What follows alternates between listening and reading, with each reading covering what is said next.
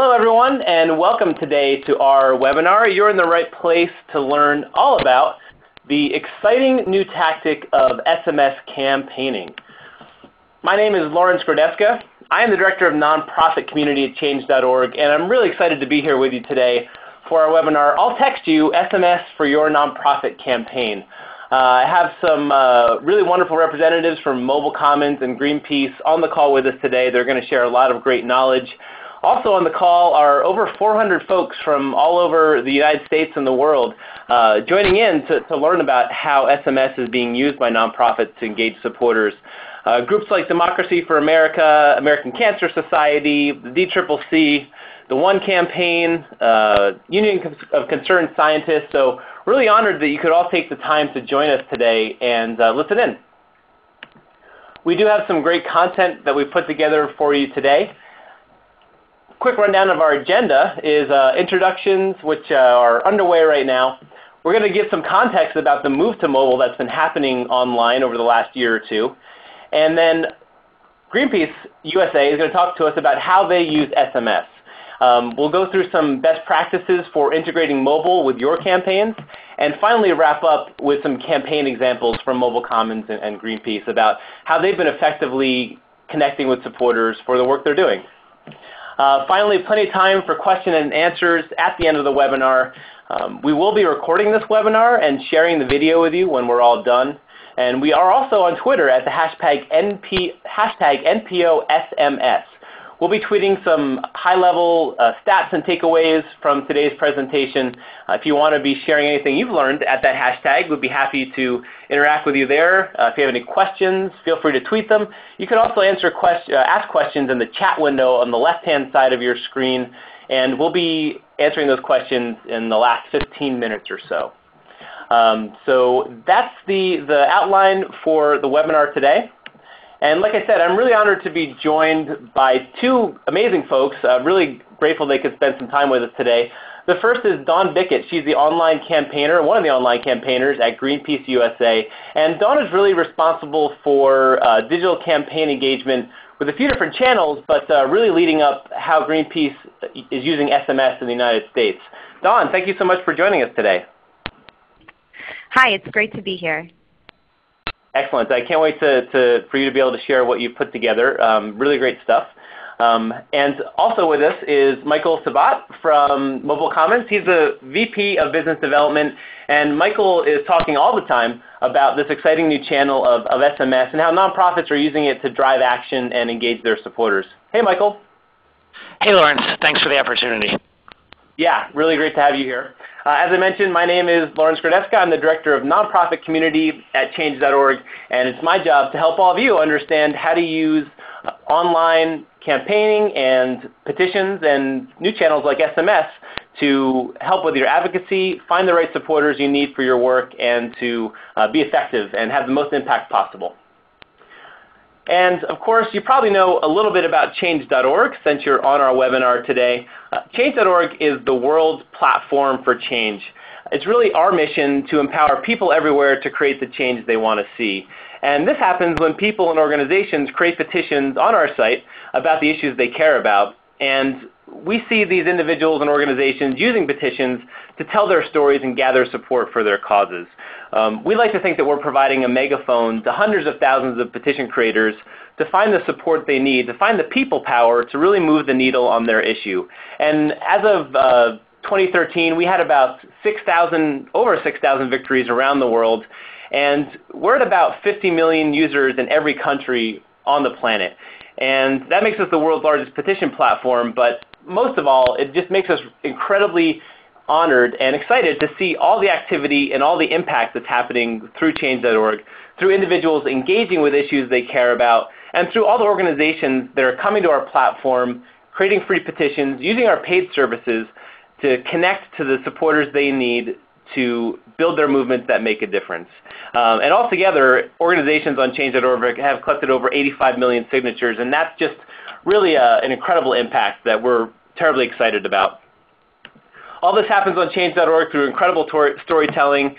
With over 25,000 petitions started every month. We see a lot of powerful stories, like that of Zach Walls, pictured here. He is a former Eagle Scout that was very involved with the dozens of petitions on our site last year, asking the Boy Scouts of America to change their century-old policy of discrimination against gay scouts and leaders. This is a picture of Zach delivering hundreds of thousands of signatures to the headquarters of Boy Scouts of America. That was an incredibly successful set of petitions and campaigns on our site, and really indicative of what's possible when people engage with causes that they're passionate about. And as far as storytelling, online petitions is one way to do it, email, websites, and today we're going to be talking about SMS is another channel for you to tell your stories and engage the supporters to be involved with your work and to have the impact that you're looking to make. And Dawn actually is going to get us started here and talking about engagement and interacting. She's going to ask you all to text us. Hi again. This is Dawn. So what better way to start off a presentation on SMS than a little bit of texting? You should have your phones out. Go ahead and text SMS to 877-877. That's the Greenpeace short code. So when you text that number, you'll get a poll question asking you whether or not your organization has already tried or is currently trying SMS campaigning. Go ahead and reply to that text message, and later on in the presentation, I will have the results for you. Super exciting. Thank you so much, Dawn. Really love to be able to demonstrate for all of you while we're talking actually what happens when a supporter interacts with your texting campaigns.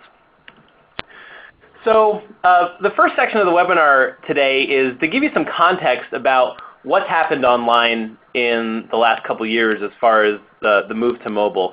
If any of you are watching your Google Analytics or even just observing the changing ways that we all are interacting with web content, it's probably clear that the web's going mobile and very, very quickly. Internet trend guru Mary Meeker says that if the current trends continue, by the end of this year, over 30% of all global Internet traffic will come through mobile devices. So this is a real wake-up call for anyone that's trying to get their messages out to people online. People are consuming those messages more and more through their mobile devices. And we see that on change.org dramatically. This is a quick snapshot of mobile traffic to change.org in the US for the month of January 2013 and the month of January 2014. And so that green section of the pie there is mobile traffic compared to non-mobile traffic. And you know, we've easily doubled mobile traffic. We're approaching that 30% marker that Mary Meeker talks about, and we're tracking against that, if not going to exceed that by the end of the year. So this is this is happening, and we need to be prepared for it. I'll talk a little bit about what Change.org has been doing over the last year or so. But all of you out there need to be aware of the impact of this mobile traffic on your existing content assets and your online programs, but also to take advantage of this new way to engage supporters where they're at in the moment on their mobile devices. And so I'd like to turn it over to Michael from Mobile Commons to give us some more context and background on what Mobile Commons has seen in this move to mobile. Hey, thanks, Lawrence. So just wanted to kind of give a quick overview of a small selection of organizations that are using mobile. And so these are not Mobile Commons clients, but they're nonprofits. Some of them are, but they're nonprofits that are doing mobile campaigns. And so there's a lot of them. It's very well established in this vertical. And Mobile Commons focuses on nonprofits, but we also work with some government, healthcare, and education clients. And I can pretty strongly say that nonprofits are really leading the charge here and more involved than a lot of the other government healthcare out there in terms of how they're using mobile. So that's very interesting. And again, we kind of have some best practices really established in this space that's not the same case in other areas. So part of the reason we're here is, SMS, right? And so that's kind of the focus. And the reason it's important is because we've reached a place both in the world and in the US where mobile phones and SMS is absolutely ubiquitous. So these are stats mostly from the US. There's more cell phones than people. there's over 6 billion text messages sent every day in the US. And apps have come and they're useful, but SMS is still the most widely used app in the United States. So think about that, even more used than the phone call app on your phone. And mobile is different because it's a 100% opt-in channel. So it's not, you can't kind of buy a list, you have to kind of build that opt-in list. And because of that, the results from mobile campaigns and the properties we see around SMS campaigns, specifically response and action rates, are extremely high. And so some of the properties that lead to this are there's a 99% open rate and view rate for text messages. They're open very quickly, so 83% of texts are open within 15 minutes. And the average open time for a text message is 90 seconds. So when you build your list and you're able to then send them a message, you know that message is going to be seen, and you know that message is going to be seen quickly. And a lot of times I'm talking with organizations, and most nonprofits, when they start, they're starting with a mobile list of 0. But if you look at your file, and especially people that have maybe signed up from your file in the last year or 2 and given you a phone number, what you'll find is that people are already giving you their mobile number. And so about a third, a little more than a third of households in the US are wireless only right now. And so sometimes we'll talk with a potential client and say, well, hey, give us 1,000 numbers and we'll look them up and tell you how many people are already giving you their mobile number. And so sometimes it really just takes a different viewpoint to say, well, people are already giving us their mobile number. Maybe we should look for it and respond accordingly. So I'm going to go to the next slide in a second, but just to kind of lead into it, the way I explain mobile SMS and adding the benefits of adding the SMS channel, there's kind of 2 categories of benefits. The first benefit is all about acquisition, and the second benefit is all about action. And every campaign kind of needs both of those, and I'm going to explain what that means by kind of going to the next slide. When we talk about SMS used for acquisition, what that means is from calls to action or points of engagement. If you offer someone a response channel of SMS to respond to your point of engagement, the SMS channel will drive many more email addresses collected than if you only give them a URL as a way to respond or to sign up. So this means print, radio, TV, social media, press, live events, any point of engagement. If you put an SMS call to action next to a URL, and an SMS call to action would be text join to 12345 or go to www.org and sign up, the SMS call to action will generally bring in at least 3 times as many email addresses as the URL call to action. And this makes intuitive sense. It's easy for the person to take out their phone and text in, where there may be a bit of a disconnect if they have to go home and go to the URL and sign up. So again, in terms of acquisition, the SMS channel will drive a lot of acquisition and specifically collecting email address. The second piece is driving action. So once someone has opted in, whether they've texted in, filled out a web form, told you in person that you can text them, or kind of enter their phone number into an app, once they opt in, you can now text them. And because there's a 99% open rate, and because the average time it takes to open a message is 90 seconds, the response rates and the action rates from text are extremely good. You can use this channel to drive any action that you want to drive. So whatever kind of is the focus of the campaign, if you're getting people to watch a video, collecting information, getting people to do advocacy calls, or show up to vote, the text message reminder will increase that action. Mobile has a very unique property of kind of getting into the real world very quickly. So it's not only web-based actions like liking something or reposting, it gets into the real world. So we have clients that every day are asking people to bring clothing into a store and donate it, to swab their cheek to see if they're a bone marrow match, and taking these real high-value real-world actions and being able to kind of drive that action and then track them. just want to talk about a few actions real quick that we do a lot with. One is advocacy calls. So building a list, being able to text out a phone number, and then connect people to a target, whether that's federal or state legislators, or really anybody, governors, the White House. But being able to drive phone call actions is a very kind of valuable and high-level action that we've done a lot of and can talk about it. And then another one that's very valuable is GOTV. But if we look at a Get Out the Vote timeline, we can see that it's not just a reminder on Election Day to go vote.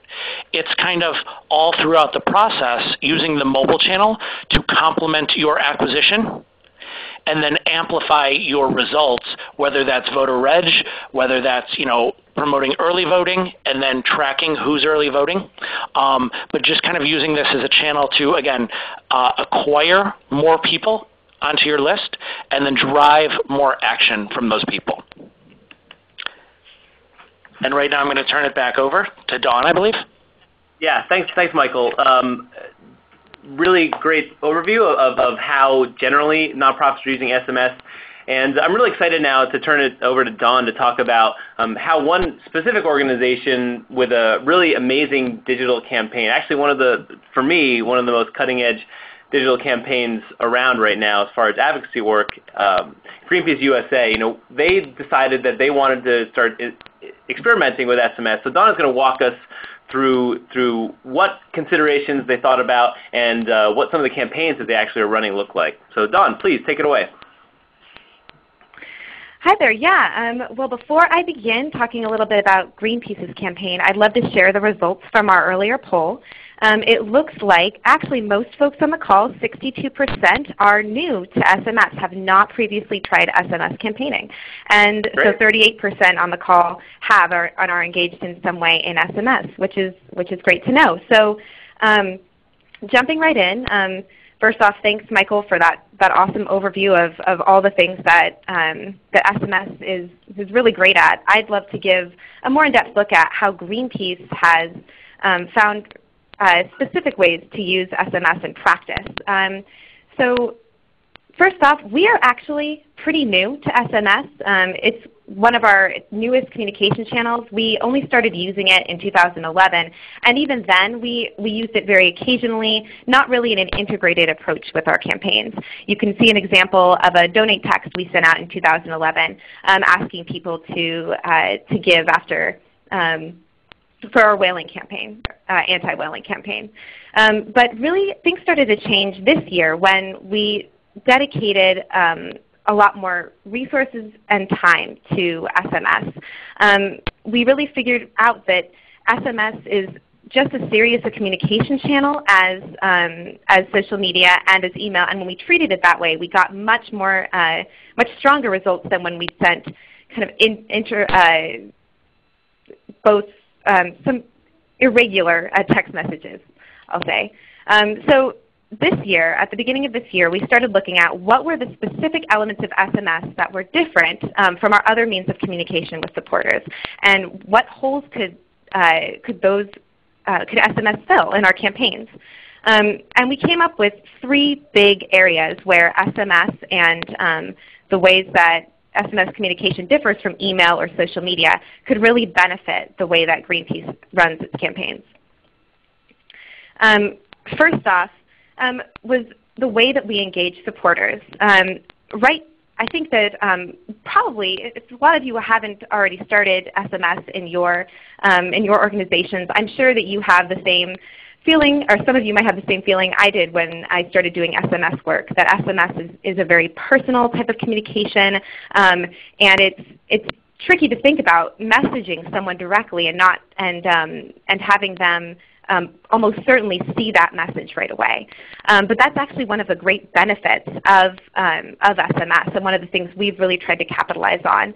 You can make a much more personal connection with a supporter through SMS than any other channel, because it's a direct conversation that you're having. So one of our big goals for Greenpeace this year when we revamped our SMS program was figuring out a way to engage supporters at a personal level with more customized communications than an email or social media might provide. We've also been working to make sure that SMS is a way that, or we use SMS tools effectively. Some of the things that Michael brought up, call campaigns, using it to remind people of events. These kinds of tools are not necessarily as readily available in other forms of communication. And lastly, we've been working to improve, to use SMS to support the field organizers, the volunteers, the activists on the ground across the country that are working on Greenpeace campaigns and may not have access to our national email list. So going to the first topic I mentioned, that personal communication. One of the things that we at Greenpeace have worked on to make communications more specific and more useful in SMS than just repeating what we might say in an email communication, for instance, is by following some pretty strict segmentation. This works well for Greenpeace because we have a variety of campaigns that people are specifically interested in. So someone might be very interested in climate, very interested in oceans. And by looking at people's, the way that people opt in and also what actions they take, we've sent people into different groups, organize them into different groups so that we communicate more often about issues that that person is interested in. So for instance, a person in our climate group might get 2 out of 3 messages in the month related to a climate change issue, whereas a person in our forest activist group might receive 2 messages about forests and then 1 additional message that's broader. That allows us to not only communicate more often about our campaigns and about the campaigns that supporters are interested in, but also we can give them more actions to take and more higher level actions to take, because we know that they're interested in that topic and they want to hear more ways to help than we might provide in an email. So an example of this was an example of the segmentation and the way we built relationships through SMS this year comes from our climate activist segment for our SMS list. This year, our video team made a great thank you video giving thanks to everyone who took action for the climate in 2013. Normally, we would post this to social media, but probably not email out about it. This year, we texted that video specifically to people who took climate action. You can actually see the text up in the upper right-hand corner of the slide. And you'll see that we asked people to share it with someone else that they'd like to thank. So not only was it a personal message, but it also had a share ask. And we saw that compared to Facebook, we actually got far more engagement with the video and more people shared it. We were also able to get new activists onto our list because they shared it via text. So the segmentation allowed us to give a special message to these people and also to ask of them to take more action, in this case bringing new folks onto our SMS list to be climate activists with Greenpeace. Next up is an example demonstrating some of the ways that we've used SMS-specific tools. The picture you see here is of a protest that Greenpeace student activists held outside StarKist headquarters in Pittsburgh against their destructive fishing practices. So the day that this protest occurred, we were able to send out a text message asking people to call in to support that action by calling StarKist headquarters. This is using a call campaign tool. Not only were we able to track who made the call and also how long those calls were, but we were able to give people an action to take directly from their phone. And that's something that we found really useful about SMS, is especially for things like call campaigns where the action is on your phone. To send someone a message on their phone makes it that much more likely that they'll take action. In this example, 5% of the ocean activists we texted to call in did text, whereas only 1% of the people of oceans activists on our email list made the same call. So it was 5 times more effective. And my last example from how Greenpeace has started integrating SMS broadly comes from our offline work. Right now, we're in the middle of an effort to break the link between palm oil and deforestation, and we wanted to try bringing SMS as a way to bring offline people onto our list. So we actually had canvassers. Greenpeace has a lot of canvassing offices around the country. Find and sign up interested new people who wanted to hear more about tigers specifically. We segmented those people and communicated with them not only about online actions they could take, signing a petition or sharing a message, but also other offline actions they could take. So by bringing those people, those offline people onto our SMS list, we were able to communicate with them both about local events in their area, about other offline events, and bring them into our online realm. So those are just a few ways that we've worked to integrate SMS this year. But I do just want to add that this is very new for us, and there are a lot more amazing things you can do with SMS. And I know a lot of people on this call, a lot of the organizations on this call have tried some great things. Thanks, Dawn. I have to say that I'm a subscriber for the Greenpeace US SMS list, and I was actually at a live event that Greenpeace hosted in San Francisco to support the Arctic 30.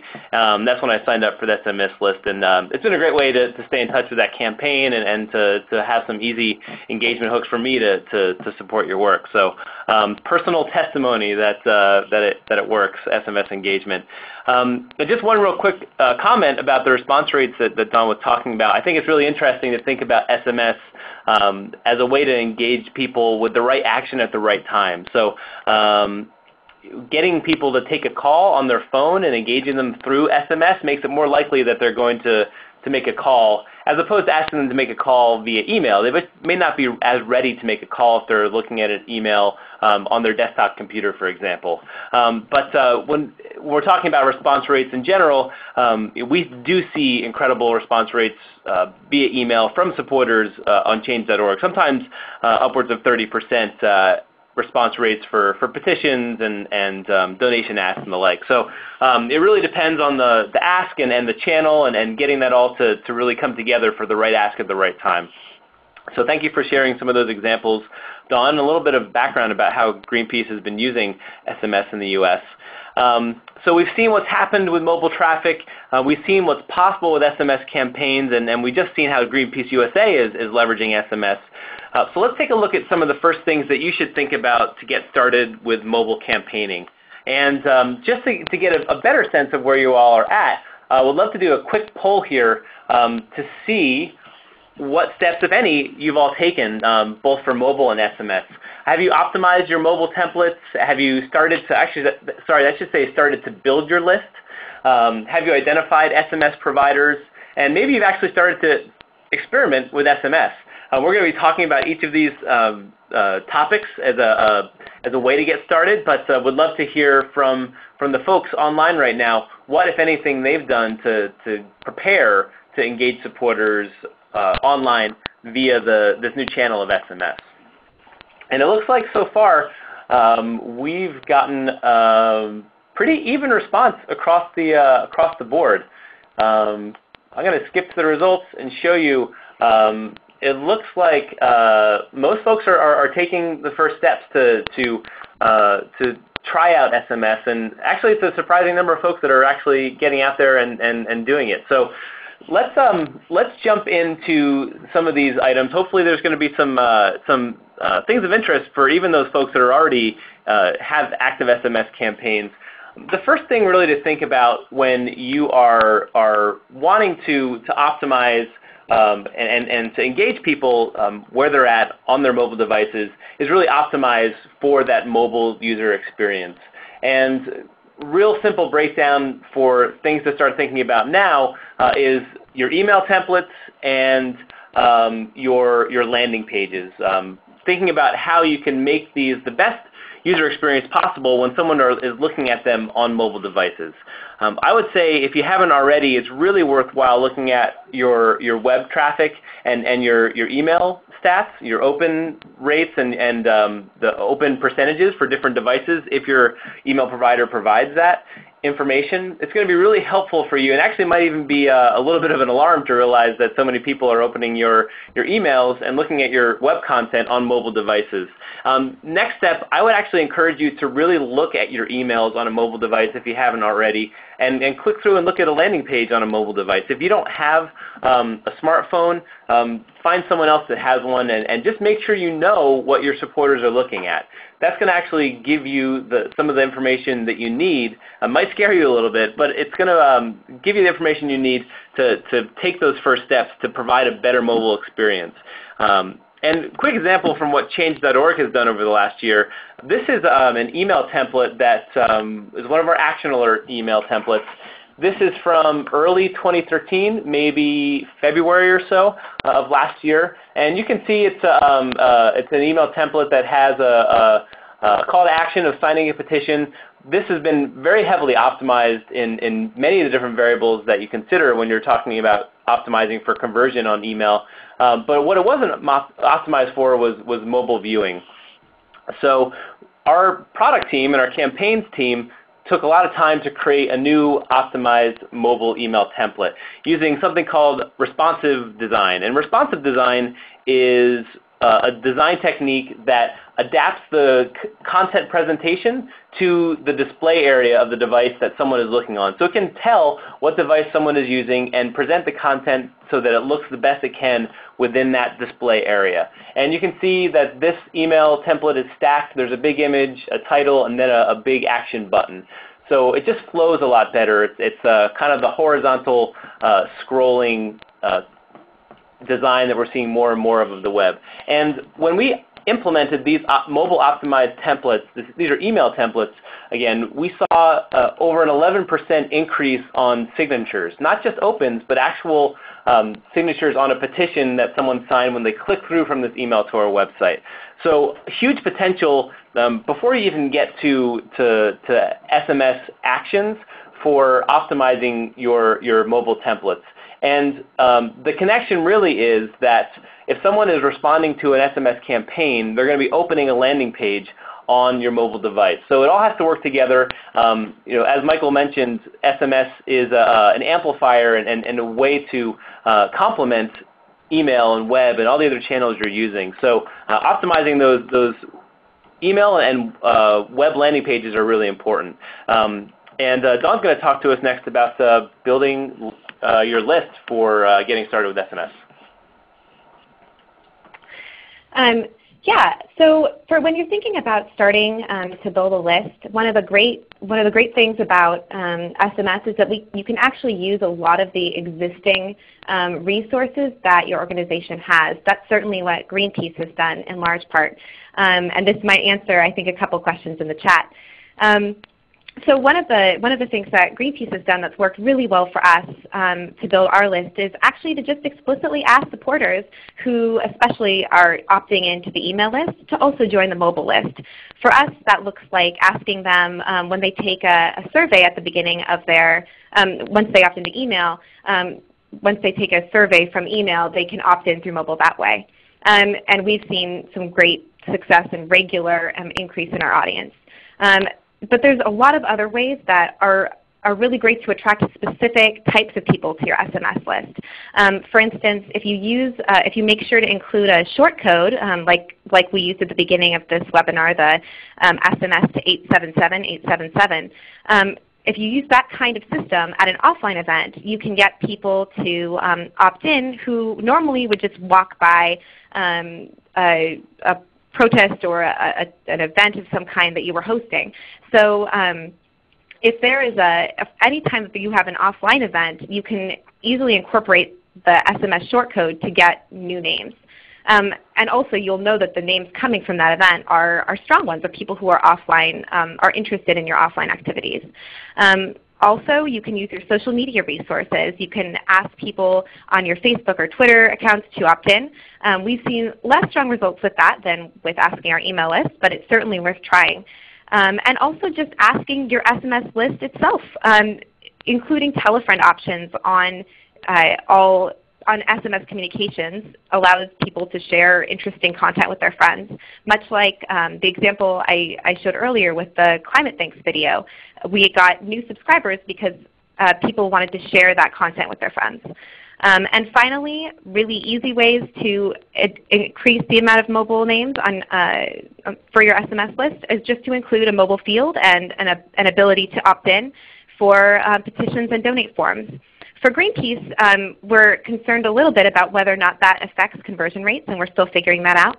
So what we've done instead, at least for the time being, is we're including that information, texting to opt in, on the thank you pages for our donation forms, for instance. So people still get a chance to opt in, but it might not be on that front page.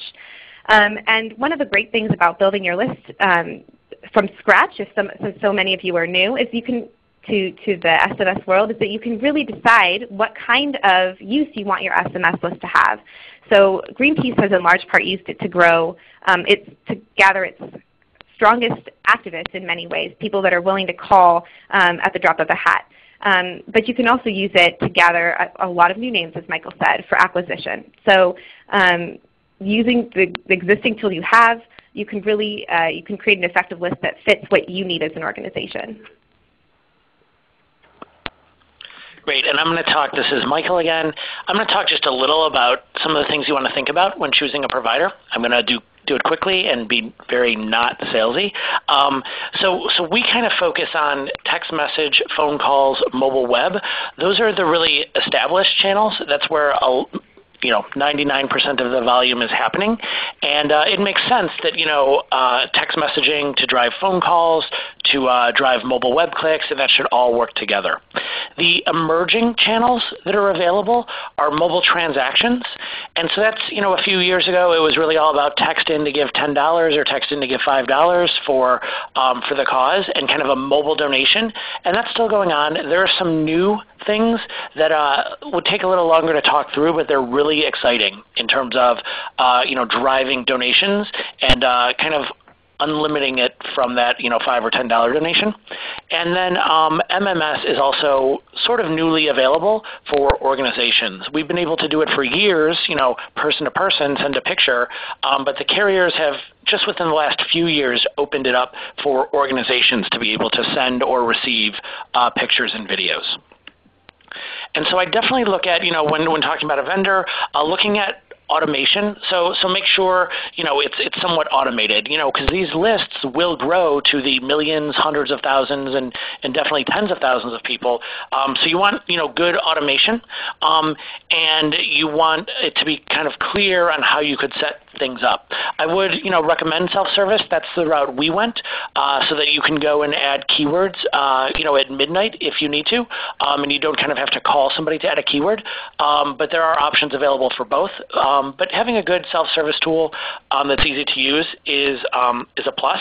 And then in kind of the front end, when you think about how you're going to be communicating with supporters and the different segmentations and the different actions you're going to want to drive, this is a really good time to think about features and to talk through like the features of the platform.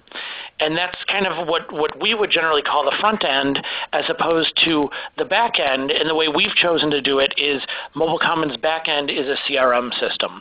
And so something that has been really key for us and our customers is being able to integrate mobile into the main CRM. And so what that means, and Dawn can probably attest to this, is kind of two things. One, when people are filling out the forms on the web, it's really easy to make that cell phone optional. and say, if you fill out your cell phone here, we're going to text you, and so that automatically can come into Mobile Commons, and the person receives a welcome message. Just as importantly, going the other way, if you do a rally or from social media or from a sponsored event or something like that, if you have people take out their phone and text in, you can then ask for their email address and collect that and get that directly into your CRM so that you can use that for email. So it's always good to have things talk to each other in a simple way and not have multiple lists to manage, even though you are adding another channel. And I think now we're turning it back over to Lawrence or Dawn. Yeah, I think this is me. Just as a final note, I'm thinking about if you're thinking about starting up with SMS, and I know that a lot of you are, since over 60% of you on the call haven't tried SMS yet, don't be afraid to try and just jump in. I think that one of the things I was most nervous about starting working more on the Greenpeace SMS list was just how personal and new this form of communication is. But there are so many great advantages to that kind of communication, that if you pick one campaign, one place to start, and just simply start testing what works for your list, what doesn't work, and map out what are the things that you want to be that are holes for your communications with your organization, whether it's you want a way to rapidly respond to supporters, or you want a way to help people take action more quickly. Whatever it is, pick that one thing and start from there. And the last thing that I'd suggest when starting a new program especially is just to start opting into everything. Opt into all the lists that you can find and start to really learn how all the amazing things that nonprofits are doing in the SMS space. There are so many organizations that are even on this call that really inspired what Greenpeace started doing this year, and I'm sure that you'll find the same thing as well. And that's a great segue. Thank you to all those organizations that are on with us, and just want to put out another call for questions.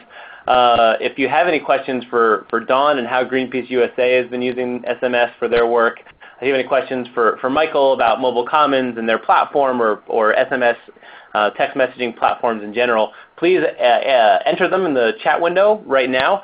We're going to wrap up with some campaign examples, both from Mobile Commons and from Greenpeace, and then we'll get to those questions. So turning it back over to Michael. Great. So Dawn just mentioned test. We will be, and I'll definitely let Lawrence know about this, but we've been working with clients to do a lot of year-end fundraising testing, and basically looking at, do mobile subscribers, are they more likely to donate at year-end? Do they donate more? Do they donate, more often throughout the year? So hopefully we'll have those results very soon and be able to share those. I just wanted to talk through a few kind of interesting example campaigns. So with Reform Immigration for America is the main client here. Because of the population they were talking to, which was a heavily Latino population, SMS became their primary channel. The results, the action rates they saw from email, in this case, because of the Latinos, were just dwarfed by what they saw via SMS, and so they switched to kind of SMS as their primary channel. And so being able to kind of do all these campaign examples, organizing house parties, bringing people to rallies, using email and SMS to really drive that home, they were just able to kind of integrate the mobile conversations into everything they needed to do, and we saw some really impressive numbers from their campaign, and picking back up again now that it's back on the slate. Another kind of good story to tell is, taking all this data we're collecting through SMS conversations and getting it to the web in a map format. And so kind of one of the interesting examples here is on the left, WNYC. So we had a major snowstorm, and this was a few years ago, believe it or not, even though we've been having them all this year as well. But we had a major snowstorm in New York a few years back, and the mayor said, hey, great, all the streets have been plowed. WNYC, who's a customer, they went on the air and said, hold on, wait a second, tell us what it really looks like out there. Text the word plow to 12345 and kind of tell us what it looks like on your block. And so people texted in. Instead of the message coming back saying, give us your name and email, it said, hey, tell us your address. They text in their address, we collect that, then the message says, great, is your street plowed? Reply yes or no. They reply yes or no, we collect that as data. Last but not least, they got a message that said, call in and leave a voicemail and tell us what it looks like out there. Remember, this is radio, so that audio is really important to them. So they were able to use these text message conversations as if the person was basically filling out a web form, collect the information, and then they mapped it. And so we could see in the city what streets were plowed and what weren't, and people could drill into the map and listen to the voicemails. They even used a few of them on the air. And then they actually went back to the list and said, hey, is your street plowed yet? Reply yes or no, and so you could see the city changing over time. So again, a way to go from media to acquire new people, engage with them back and forth, drive them to the web to take actions, and just kind of keep it going. So Dawn? Yeah, so I have one kind of longer example from Greenpeace of a time that SMS from start to finish was a really useful and integrated form of communication for us. I think probably the culmination of a lot of the work that we've done this year to start to improve our SMS communications. So this September, there was a very organization-changing event, really, for Greenpeace when a crew of 30 crew and activists who were protesting in Russia, nonviolent action in Russia against oil drilling in the Arctic there, were actually arrested by the Russian Coast Guard and charged with both piracy and hooliganism, which are 15-year charges. So this took the organization by surprise, and we had to respond really quickly to the situation, and we found that SMS was a really great tool throughout this campaign from start to finish. So within hours of this event taking place, we were able to notify, as soon as we knew what was going on, we were able to notify our supporters, our SMS subscribers, exactly what was happening and give them a way to take action immediately. After that, the next day, we were able to launch a call campaign to those same subscribers, and also to canvassers on the street. We were able to set up a call campaign for them so that people could start telling the Russian embassy that the Arctic 30 needed to be released. As a point of comparison, Greenpeace International, who leads our international efforts on campaigning, actually also launched a call campaign, but because many offices don't have SMS, theirs took several weeks to set up. And by that time, we'd already generated several hundred calls to embassies. Then there was an offline component as well, because there was a lot of offline support for the Arctic 30 activists across the country. It was a perfect opportunity to use SMS to bring those people into communication with Greenpeace. You can see in the top left-hand corner in very small text the words, text Arctic 30 to 877-877. That sign traveled the country this fall at demonstrations, at vigils, down the West Coast especially, and people were able to take action right there on the street who learned about the problem instead of having to sign a paper petition or having to maybe go to a URL and log on to sign a petition. And also, once those people did opt into text messaging, we were able to communicate with them about the issue throughout the rest of the time the activists were in Russia, and ask higher level asks of them, for instance, calling in. So it was a really useful tool offline. And the last example of that offline support that SMS really provided was from this image at the bottom you see is PowerShift from this year. PowerShift, which is a massive youth conference on climate and energy and a lot of other things. We had 5 minutes to present about the Arctic 30 at PowerShift in front of a crowd of several thousand student activists. And all that the speaker had to do was say, at the end of his speech, text Arctic 30 to 877-877, and somewhere between 10 and 15% of that crowd immediately texted in. And not only did they take action, but we were able to keep them in the loop as well about what was happening for the activists that were detained. And lastly, the SMS people that had joined us along the way throughout the campaign, whether it was whether they joined the call campaign or were already on our list or saw a vigil on the street, all of them were the first people to know that the Arctic 30 were released in the end of December, because we were able to turn around a message to them right away. So because SMS was both rapid response and able to be used offline and online, it really supported the entire Arctic 30 work. And I think I'm turning it back over to Lawrence. Yes, thank you so much, Dawn, and for Michael for those great examples. Really illustrative of what can happen with SMS. And we have gotten some incredible questions, clearly a topic of interest for folks on this call. I'm going to turn our attention to those in just a minute. I did want to mention that we regularly host webinars here at change.org. Our next webinar is later this month, actually in February. We're not in February just yet. We're almost there. But we'll be hosting one of our regular webinars about people powering your campaigns with online petitions. So if you want to learn more about that webinar or any of the content we have available, you can visit us at change.org/organizations. We're on the social web, Twitter @changeorgs, and facebook.com/changeorgs. My email is lawrence@grodeska. If you have any questions, would like to follow up, if you'd like to learn more about our sponsored campaigns to find the supporters you need for your work, please feel free to email me. If you'd like to get in touch with Michael or Dawn, I'd be happy to connect you through them. Just feel free to email me at lawrence@change.org. So, turning our attention now to questions. Actually, first let me just say thank you to everyone that joined the call today. Thank you to Dawn and Michael for sharing their time and knowledge and expertise. And thank you to all of you for listening in and learning about this exciting new channel. If you have to go, feel free to do so. We're going to be answering some questions right now, but really appreciate your time on the call today. So thank you very much for joining us.